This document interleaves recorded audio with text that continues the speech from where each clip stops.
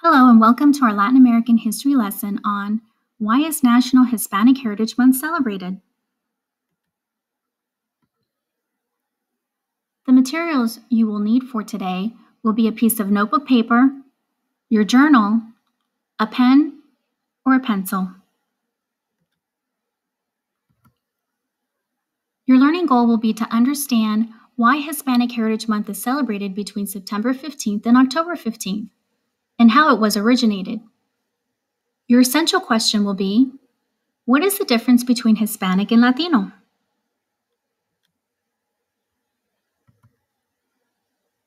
This is a question that is commonly asked. I'm going to give you a moment to jot your thoughts down and explain what you think the difference is.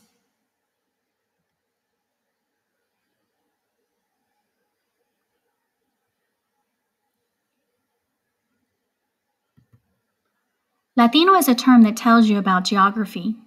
For example, a person who is born or lives in South America, Central America, or Mexico is Latino. It is also a person in the United States whose family is originally from South America, Central America, or Mexico. Hispanic is a term that tells you about language, such as a person who comes from a Latin American country where they speak Spanish. It is also a Spanish-speaking person living in the United States, especially one of Latin American descent. For example, Hispanics include Spain, but do not include Brazil, because their primary language is Portuguese. Latinos include Brazil, but do not include Spain. There are several Latin American countries that use both Latino and Hispanic, such as those noted in the Venn diagram. A few examples are Puerto Rico, Argentina, Mexico, Cuba, and El Salvador. The term Hispanic was not added to the United States Census until 1980, and Latino was not added until the year 2000. And then there is the term Latinx, which arose as a gender-neutral alternative to Latino and Latina in 2014. For those of Latin American descent who do not identify as being of the female or male gender, and who simply don't want to be identified by gender. It has been used by the media, social media, journalists, and university officials. According to Mario Carrasco of the market research agency ThinkNow, only 2% of America's Latinos said they preferred the term. Based on the nationwide survey conducted by 508 United States Hispanics, it was noted that the United States Hispanics prefer to self-identify as Hispanic to describe their ethnicity. The terms Latino, Latina ranked second, and the social media favorite Latinx is the least preferred identity overall, resonating with only 2% of respondents.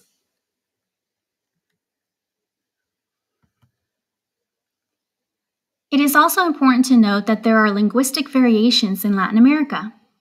For example, in Spain, a coche is an automobile, while in most of Latin America, it is a carriage. In Mexico, a camión is a bus, while in Cuba, it is a truck. Argentinians call an apartment a departamento, while in most of Latin America, it is an apartamento. And it is also important to note that Spanish is the second most spoken language in the United States. Which Latino groups do you think are the largest in the United States?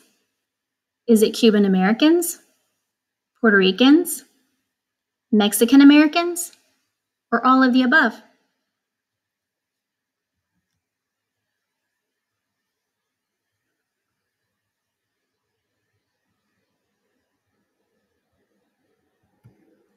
If you said all of the above, then you are correct, with Mexican Americans accounting for 2/3 of the American Hispanic population.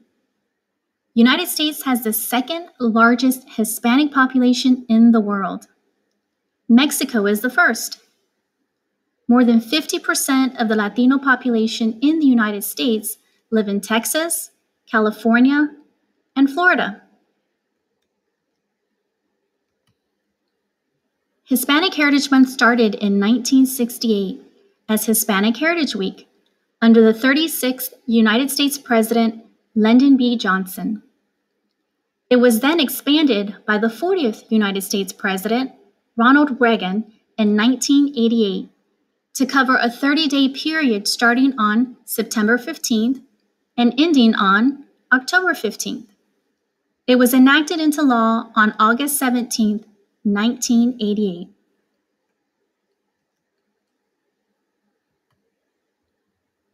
Hispanic Heritage Month begins on September 15th, which is significant because it is the anniversary of several national independence days for Latin American countries, such as Nicaragua, Honduras, Costa Rica, El Salvador, and Guatemala, which all became independent countries, which are now called Central America.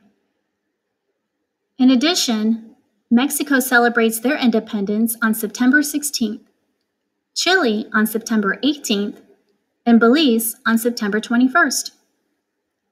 Columbus Day, or El Día de la Raza, is October the 12th, which falls within this 30-day period.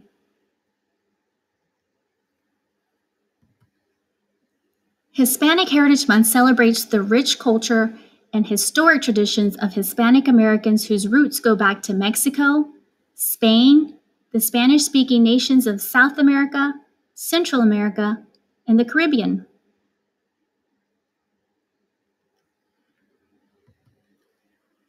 Hispanic Heritage Month also highlights the achievements and contributions made by Hispanics and Latinos. It is vital that the representation of Latino cultures and history are infused into the curriculum to foster the academic success of all students. Here are some examples of how the School District of Palm Beach County celebrates Hispanic Heritage Month.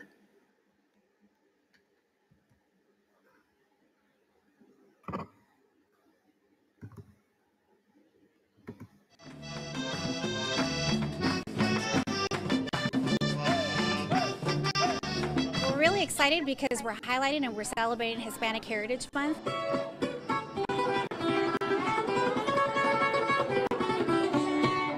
Today, we were able to bring it to life. We had Lake Worth Middle School that was here to do a wax museum to really highlight those prominent leaders and contributors. And we also had various talent here from different schools. We were excited to see them sing, dance, a lot of artwork from Loggers Run Middle School, Boca Raton High School. We also had Lake Worth High School.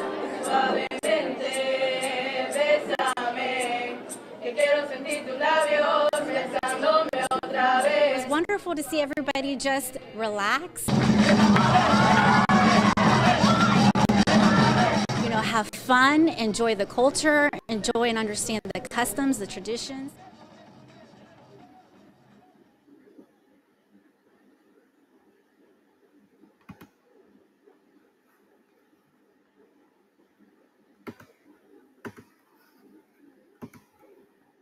Hi, I'm Patricia Trejo, Administrative Program Planner for Hispanic Latino Studies for the School District of Palm Beach County.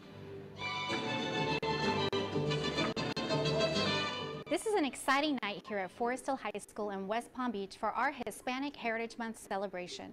The program featured performances from Berkshire Elementary, Forest Hill High School, John I. Leonard High School, Okeechobee Middle School,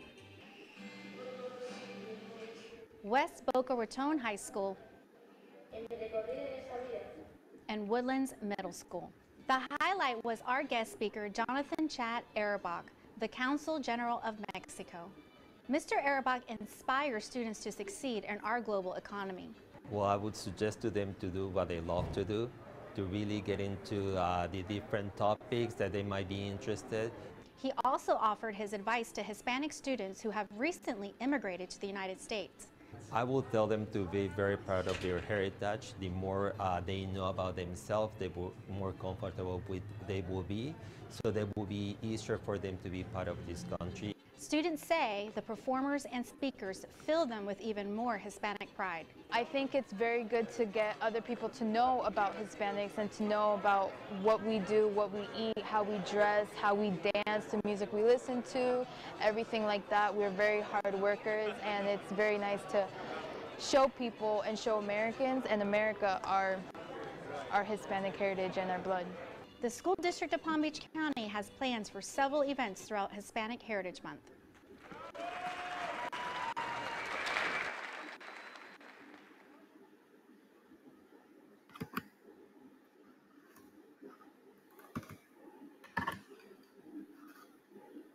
As we come to a close, I want you to take a moment and write in your journal and explain why we celebrate Hispanic Heritage Month and how it was originated.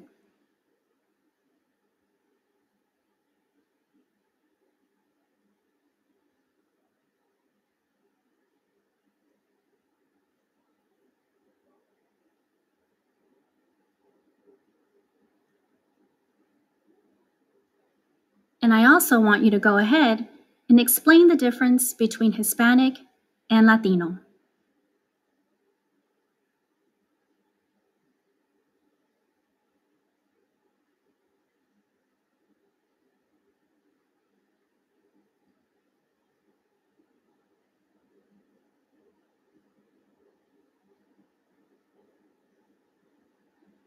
Thank you so much for participating today.